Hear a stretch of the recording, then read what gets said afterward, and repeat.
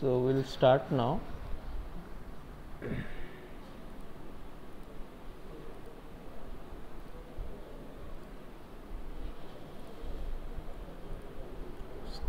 Screen is visible to all of you. Okay. So today we'll start this internal expanding brake. Okay.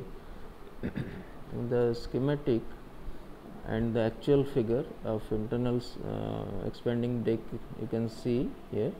So this is known as your internal expanding brake. Okay. It essentially consists of a drum. Here you can see this is the brake drum, and two brake shoes are used. One is your leading or primary shoe, this one, and another one is trailing or secondary shoe, and there is a friction lining on the shoe, and that friction material used is generally Ferrado. Okay, you can see it is Ferrado, and this distance is A, okay, from here to here, and two centers are there. And the leading shoe, the center is O1, and on the trailing shoe the center is called O2.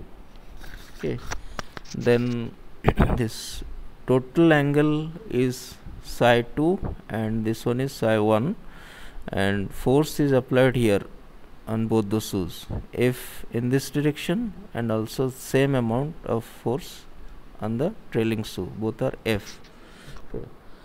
So we can write here that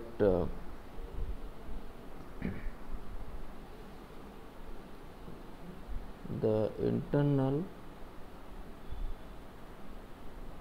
expanding brakes have replaced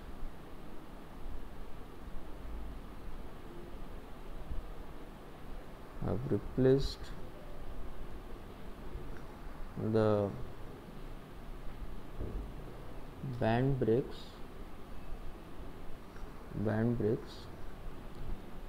The brake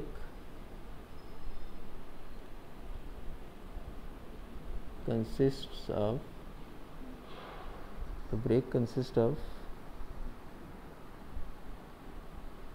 at least one self-energized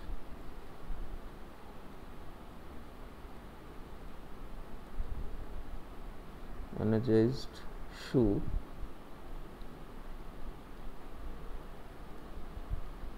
per wheel. Okay. And this results in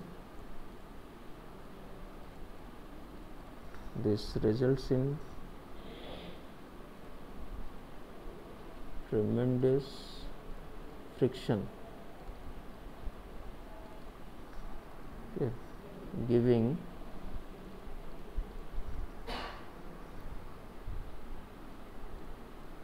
excessive braking power,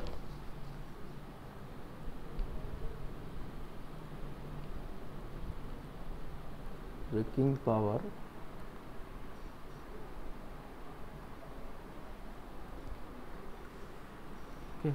So now the schematic you can see, it essentially consists of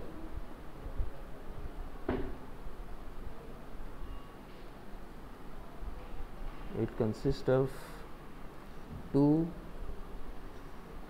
semicircular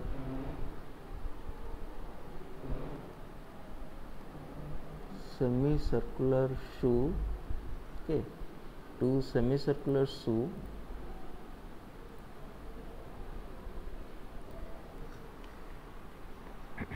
which are linked with a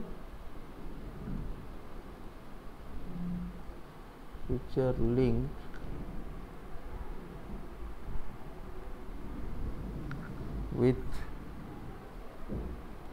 a friction material, generally Ferrado is used. The shoe gets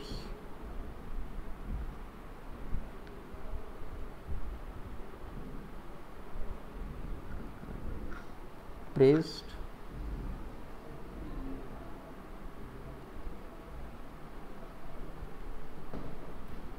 against the inner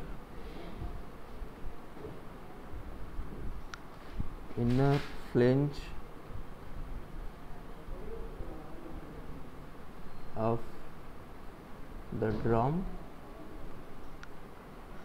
when brakes are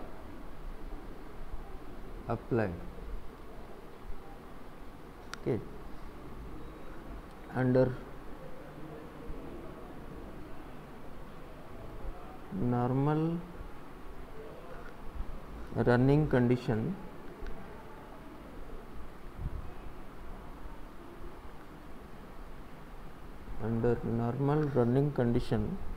the drum rotates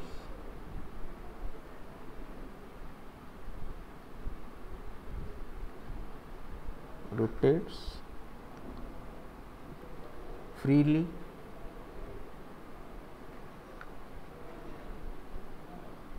at the outer diameter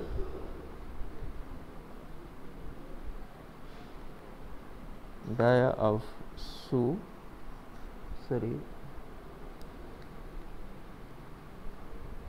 as the outer dia of shoe is less than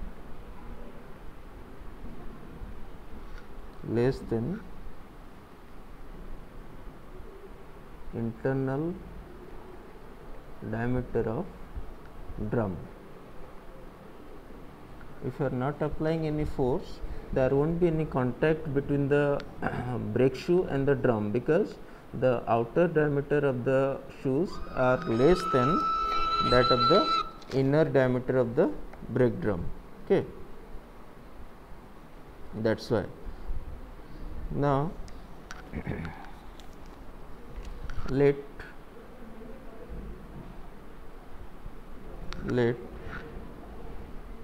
P subscript N superscript L, it indicates maximum intensity of pressure,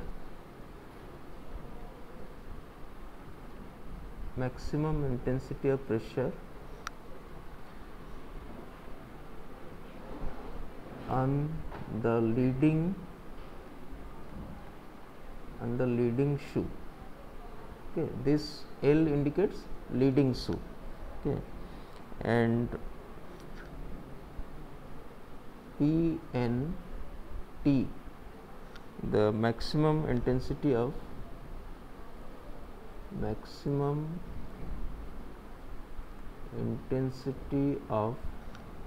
normal pressure. Okay, you can write here normal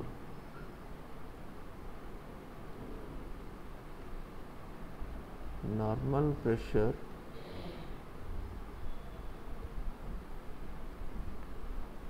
on the trailing shoe or secondary shoe. Okay, now let's say W is the width of the braking line,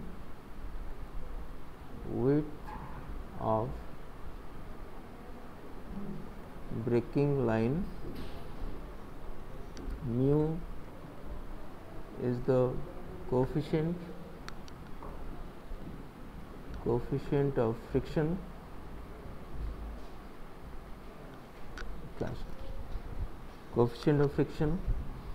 then total braking torque,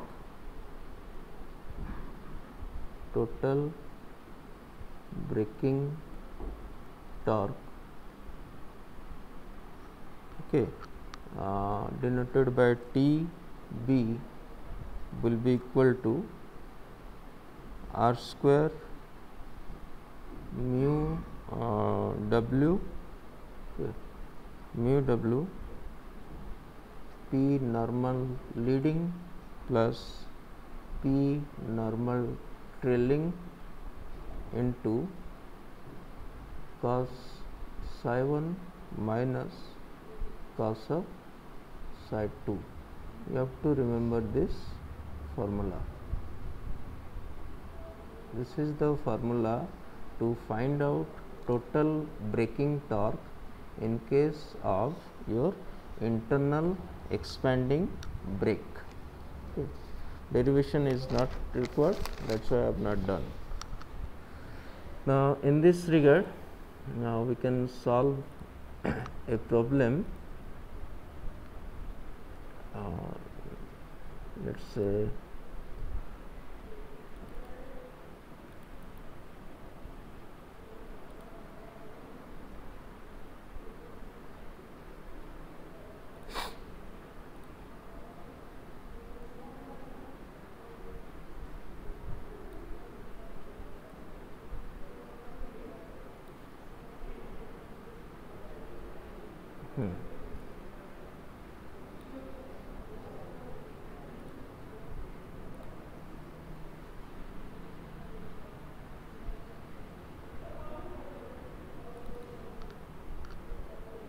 suppose this is the example given here, example 1 of internal expanding brake. You can see the following data refers to the internal expanding shoe brake.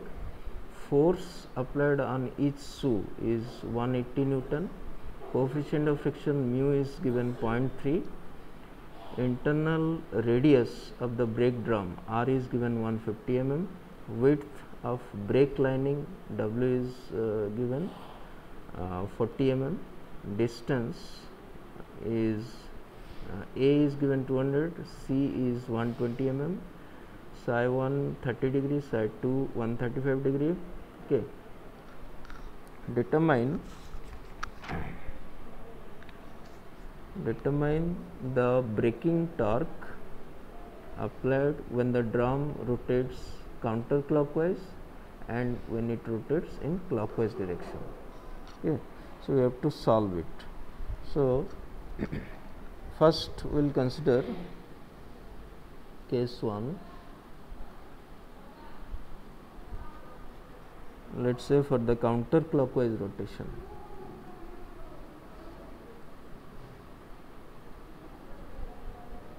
Counterclockwise rotation. Okay. So for the leading shoe,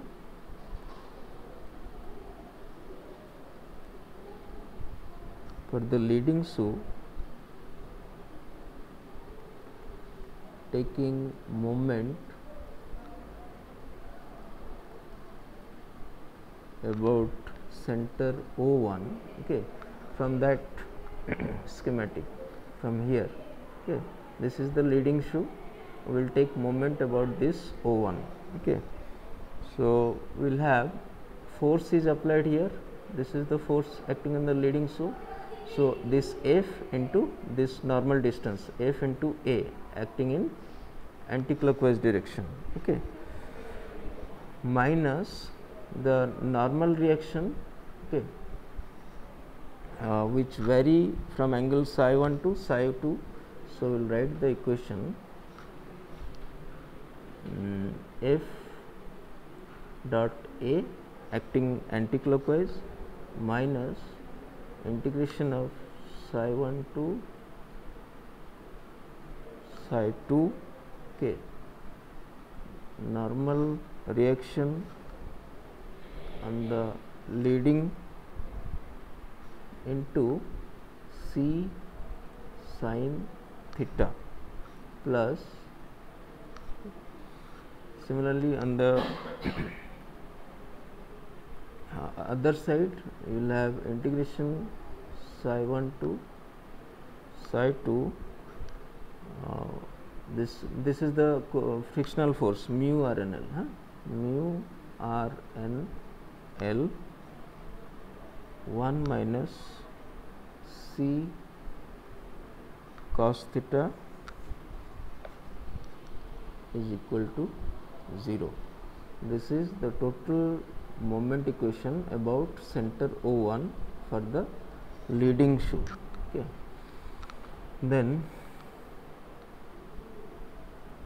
if you solve this, F is 180 into A is 200 mm, so 0.2 minus of this equation will be 0.15 into 0.12 into 0.04 P normal of leading divided by 4. Okay.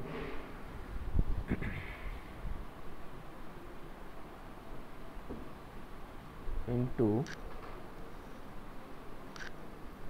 2 into 135, you have to convert that into radian, so pi by 180 minus 2 into 30 for psi 1 and convert that into radian, so pi by 180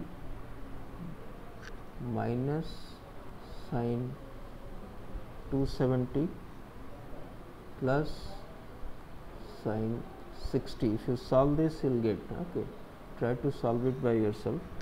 Then again for that plus variant, it will be 0.3 into 0.15 into 0.04 into Pn of leading divided by 4 into 4 into 0.15 multiply with cos 30 minus cos 135. So again we have minus term also, so 0.12 cos 60 minus cos 270 is equal to 0. This is the total equation if you solve this.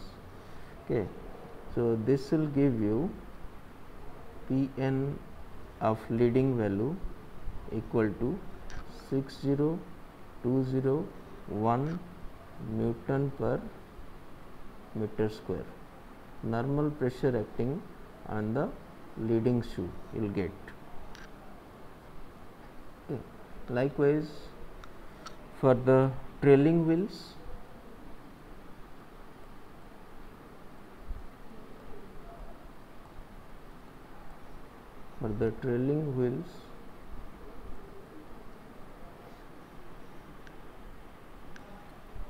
it will be 36 minus 0.000996 Pn of trailing minus 0.000398 Pn of trailing is equal to 0 if you take moment about that O2. So this will be PNT is 25825 Newton per meter square. Okay, so the braking torque now you can find out. Braking torque TB is R square mu W Pn of leading plus Pn of trailing into cos psi 1 minus of cos psi 2. So we have 0.15 our radius square, mu value is 0.3, w is 0.04, the width, then P1, P and L we got as 60201, and this is 25,825 Newton per meter square, multiply with cos 30 minus cos 135. So this will give you 36.5 Newton meter. Okay, so this was all for your counterclockwise direction. Now for clockwise rotation,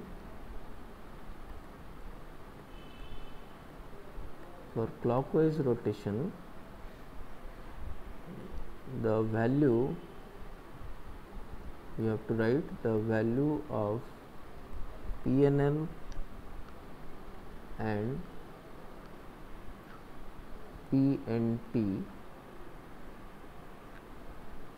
are interchanged. If you take moment during this direction of rotation, you will find just their value have been interchanged. Okay, so the overall value will remain same, interchange, and so the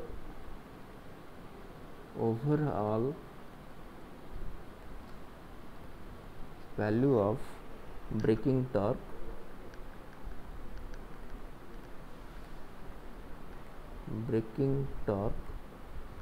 remains same.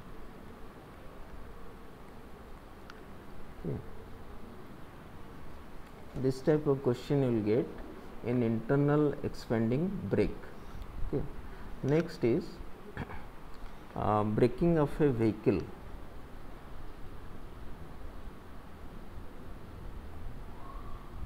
Braking of a vehicle.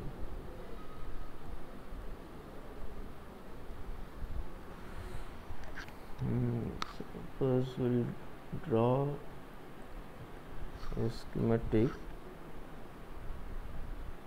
like this.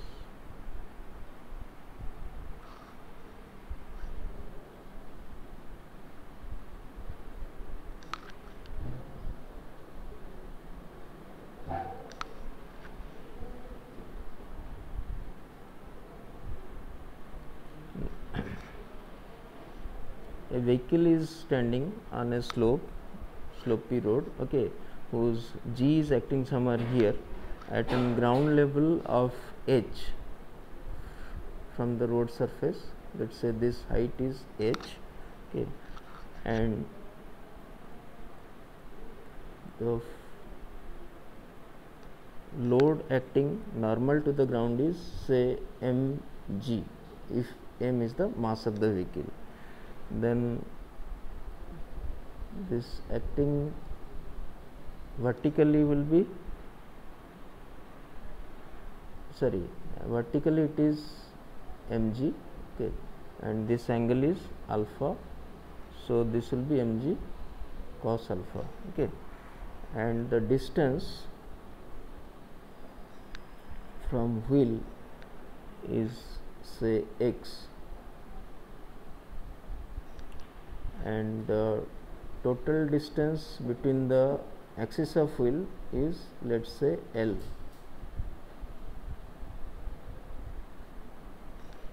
Okay, let's say this is wheel A, this is wheel B. Now the normal reaction acting on wheel A will be say RA, and on that of the wheel B is RB. Okay, now suppose the wheel is moving in clockwise direction as it is moving up the slope in this way. So, the force of friction will act in downward direction here and here, and its value will be mu RB for wheel B, and it will be mu RA for wheel A, right. All of you drawn this schematic?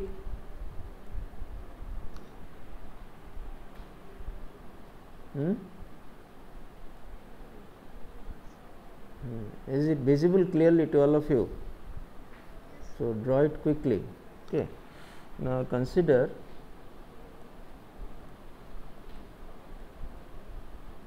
a vehicle is moving up,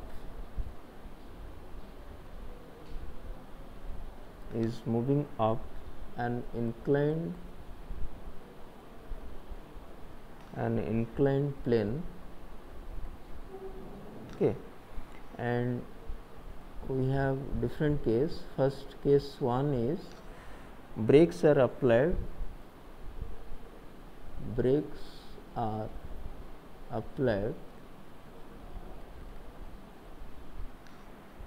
on rear wheel only,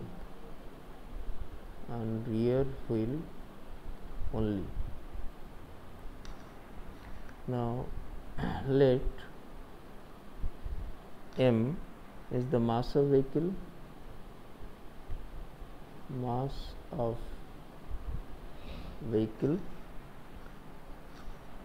alpha, this is alpha is the angle of inclination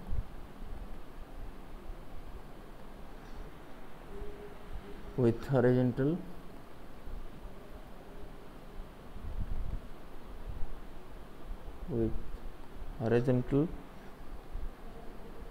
your RA and RB, the reactions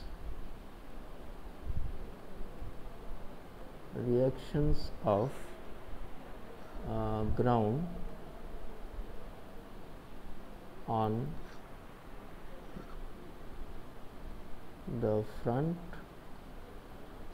and rear wheels respectively.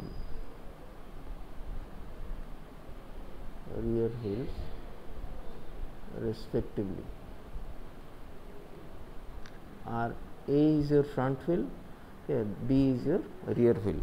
Now, let us say F is the retardation of vehicle.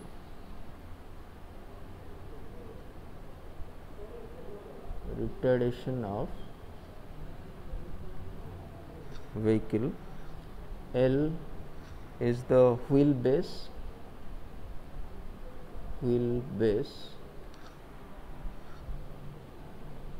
of the vehicle. H is the height of CG from inclined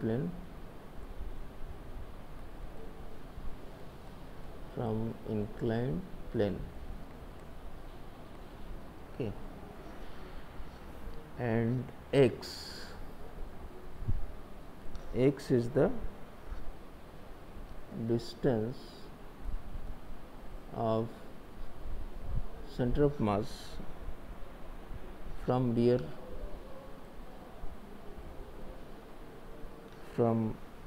axle.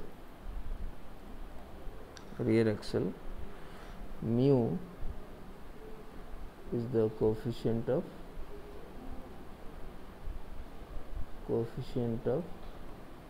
friction.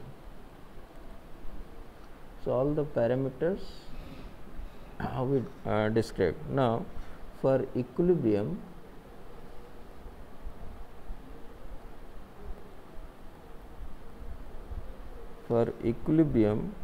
this means normal to the inclined plane. Okay, we are considering net force acting in upward direction is Ra plus Rb. So, and net force acting in downward direction is mg cos alpha. Okay. So, this is equation 1. This is normal to the inclined plane.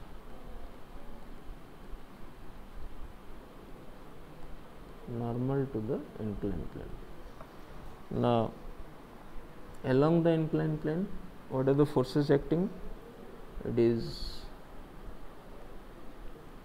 mu Rb plus mg sin alpha, okay, should be equal to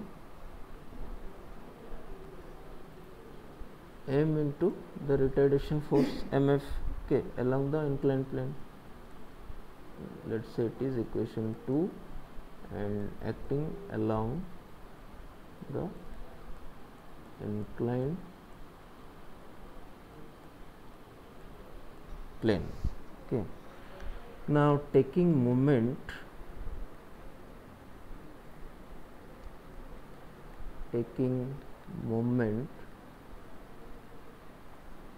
about G. Yes,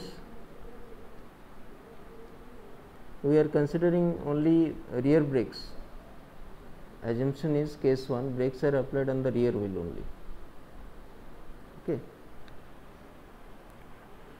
Now, taking moment about G, if you take moment about G, so Rb x plus mu Rb into h, okay, minus Ra into L minus of x should be equal to 0 if you take moment about G, considering all the forces acting. Now, let us say this is equation 3. So, from equation 1,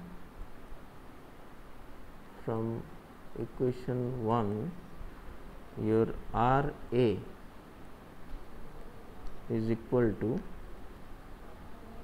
mg cos alpha minus Rb. Okay, let us say this is equation 4. Now, substituting the value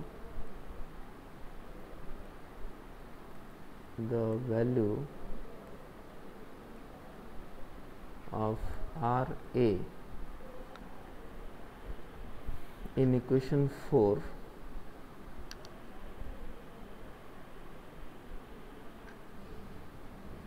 in equation 4 into equation 3, what will get? That Rb x plus mu Rb into h minus of this mg cos alpha. Instead of Ra we are writing mg cos alpha minus Rb into L minus x is equal to 0. So, now let us take Rb common. So, we have x plus mu h, okay, plus L minus x is equal to, bring mg to the right hand side. So, you will have mg cos alpha into L minus x. Okay. So, this gives you the reaction force acting at the trailing wheel Rb is equal to your mg cos alpha L minus of x divided by L plus mu h, okay, because this and this will get cancelled out. Okay, so you got the reaction force at wheel B, that is the trailing wheel. This is equation 5. Now, substituting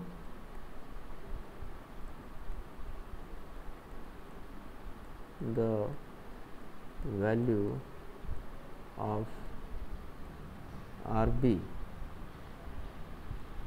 into equation 2, we have mu into mg cos alpha into L minus x divided by L plus mu h. Okay, instead of RB I am writing this, plus mg sin alpha is mass into the retardation. So from here you can find out the retardation force F is equal to mu g cos alpha L minus x divided by L plus mu h plus your g sin alpha. Okay, or upon further simplification, F can be expressed as g cos alpha. If you take out, it will be mu into L minus x divided by L plus mu h plus tan alpha. This is the formula to find out the retardation force. Let us say this is equation 6. Okay. Now on a plane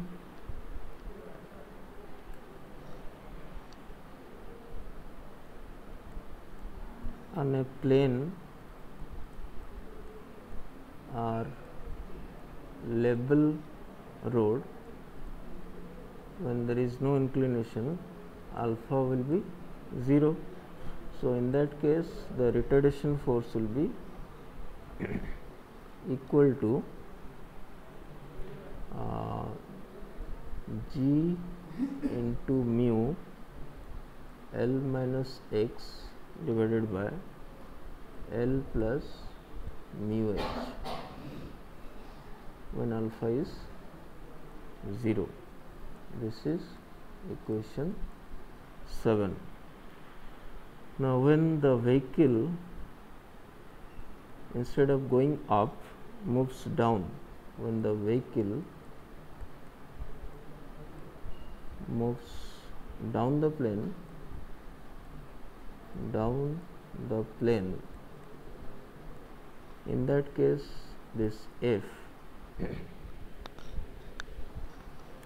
is equal to g cos alpha into mu into L minus x divided by L plus mu h minus tan alpha. So you have to remember the 3 conditions to find out this retardation force, whether it is moving upward direction, whether it is moving downward direction, or it is moving on a plain road. Okay, accordingly formula will be applied. Let us say this is equation 8. Okay, now this was the condition when brakes are applied to the rear wheel. Now case 2, when brakes are applied to front wheel. Okay, when brakes are applied to the front wheel, in that case your RA plus RB is equal to mg cos alpha. Let us say equation 1. So and mu RA plus mg sin alpha is equal to mf, equation 2. This is normal two plane normal to the inclined plane, this is parallel to the plane equation. Okay. Now taking moment about G, the center of mass, taking moment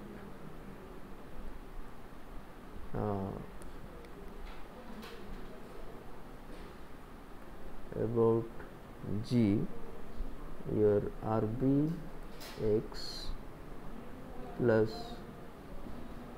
mu RA H minus RA into L minus X, okay, is equal to 0.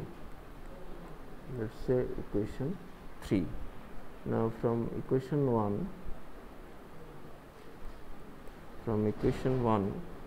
we have RB is equal to mg cos alpha minus RA. Okay.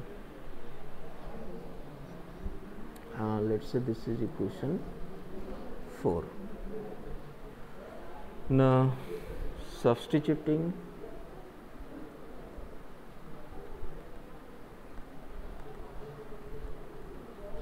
the value of RB in equation 3 will give us this mg cos alpha minus RA into x plus mu RA H minus RA into L minus X equal to 0. Okay. So if you solve it further, you have this RA X minus mu H plus L minus X is equal to mg x cos alpha, okay, or you can say your RA is equal to mgx cos alpha divided by L minus mu H. Okay. This is the reaction force acting on the leading wheel, equation 5. So equation 2 becomes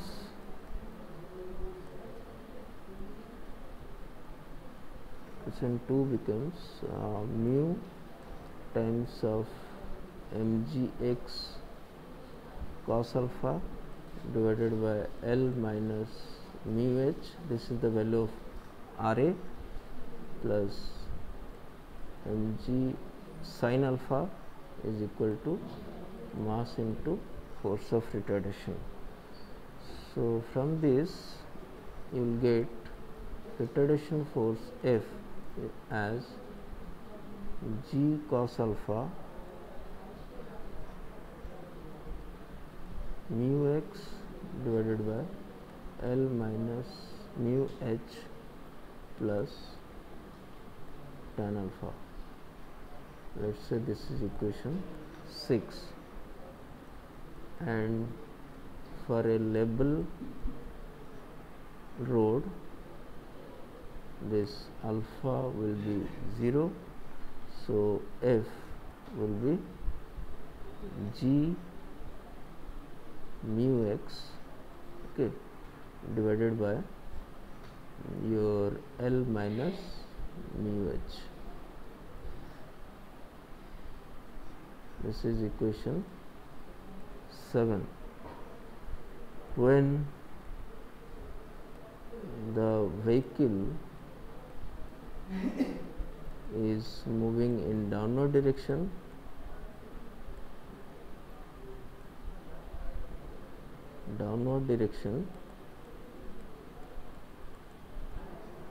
then F will be g cos alpha mu x divided by L minus mu h minus of tan alpha. This is equation 8. Okay. So basically you have to remember this equation for F3 during if brakes are applied to the trailing wheel, and 3 equations when the brakes are applied to the leading wheels, okay, and the normal reaction equation. Now the case when brakes are applied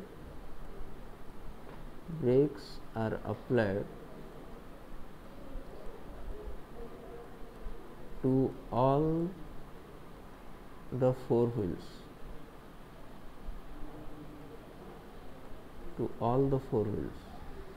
in that case what will happen? So in this case, for equilibrium, your RA plus RB should be equal to mg cos alpha, equation 1, and mu RA plus mu RB plus mg sin alpha should be equal to mf, okay, or you can say mu RA plus RB plus mg sin alpha is equal to mf, okay. Or if you solve it further, we will have mu into mg cos alpha, because RA plus RB is mg cos alpha, plus this mg sin alpha is equal to mf.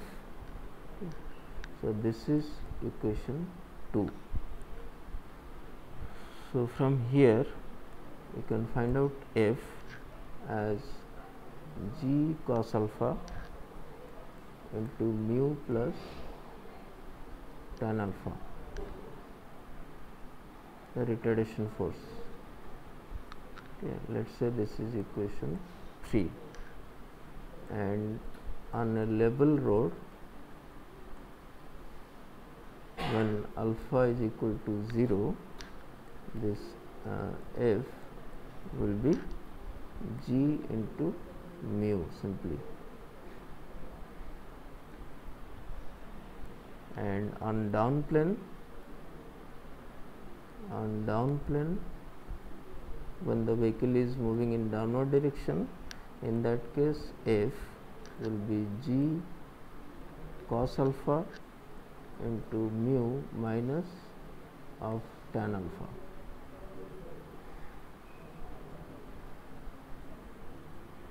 Okay. So this is equation 4, this is equation 5. Okay. This is all about the vehicle frictions, okay, when only rear wheel, only front wheel, and with all the wheels condition. Suppose a question will be given to you.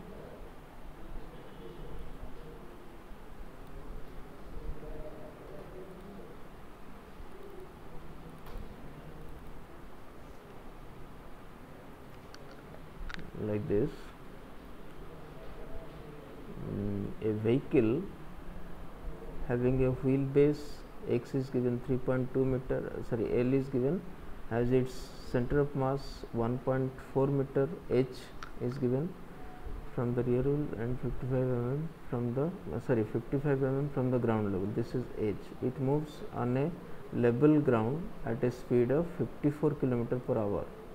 Determine the distance moving by car before coming to rest on applying the brakes to the rear wheel, to the front wheel and to all the wheels if mu is 0.5.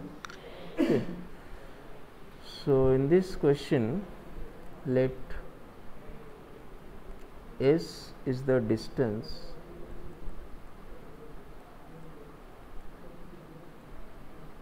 covered by vehicle before it comes to rest.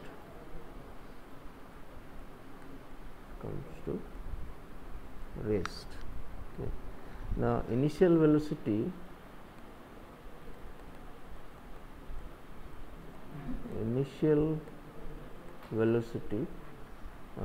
u is 54 kilometer per hour. That means it is 54,000 means meter divided by 3600 in second. So, it is 15 meter per second. Now, condition 1, when brakes are applied to the rear wheels. Brakes applied to rear wheels. In that case, F is G mu L minus X divided by L plus mu H from the formula. So, we have 9.81 into 0.5 is the mu, 3.2 is L minus 1.4 okay, is the X divided by L plus mu H. So, 3.2 plus 0.5 times of 0.55. So, this will give you 2.54 meter per second square. Okay. If retardation is uniform, then you can use this equation v square minus u square is equal to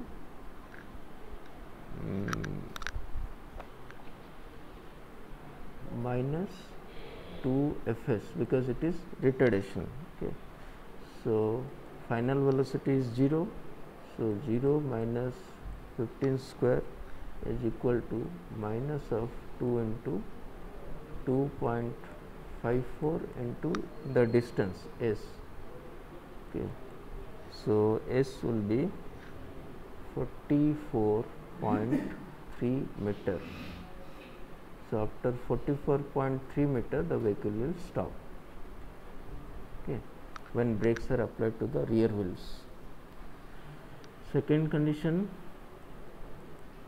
when brakes applied to front wheel.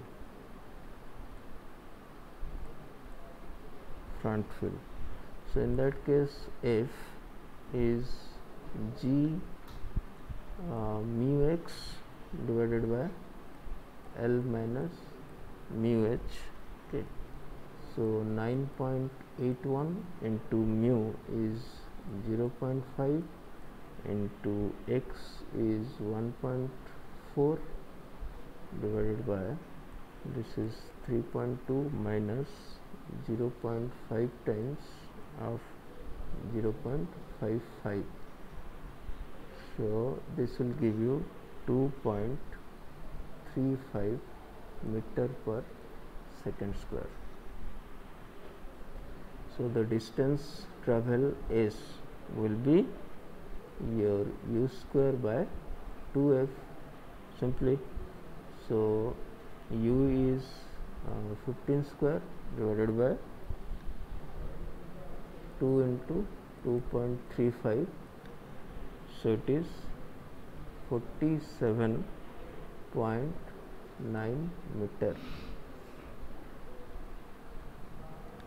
Okay.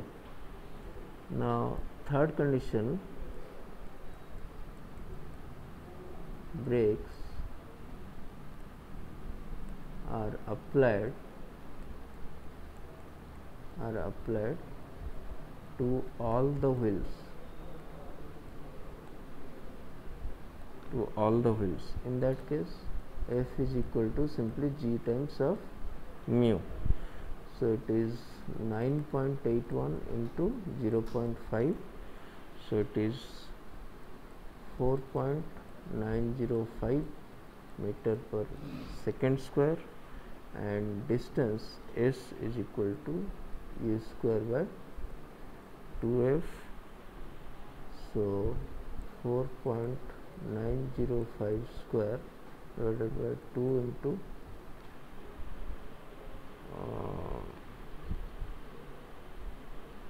sorry, this is 15, no, 15 square divided by 2 into 4.905, so it will be 22.9 meter.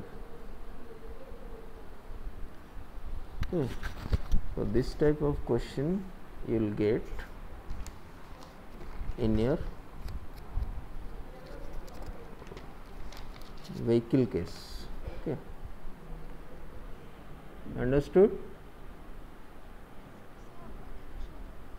Yeah, this is the question.